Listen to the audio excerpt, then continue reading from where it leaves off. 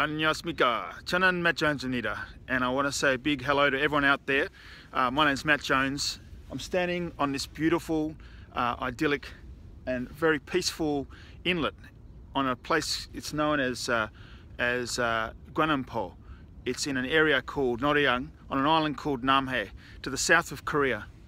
And as peaceful as it is now, back in 1598, on the anniversary of today, which is the 16th of December, this was the site of amazing carnage at sea.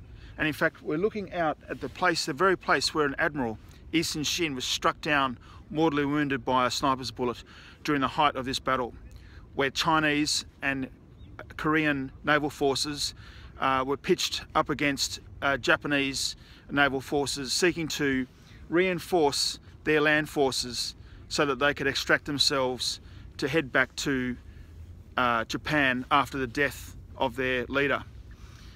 Yi Sun-shin is such a central figure to those days from 1592 to 1598 during the course of the Injin the Injin Wars.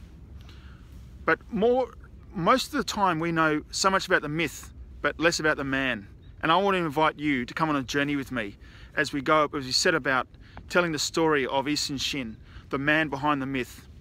Myself, I've spent the last year intensely studying Yi Sun-shin, and I've been really inspired and amazed by what I've found about this man's character.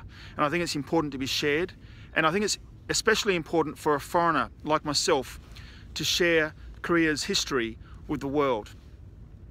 I want to invite you to become part of this production, where I'll be producing, along with the team, this story of Yi Sun-shin on video, meant for television consumption. I think it's an important story that needs to be told, particularly for Koreans to understand more of the complexity of the man of Yi Sun-shin behind the myth. There's so much more to learn, there's so much richness to be gained about Korea's history and traditions from learning the truth of the man. It's a great story that deserves to be told.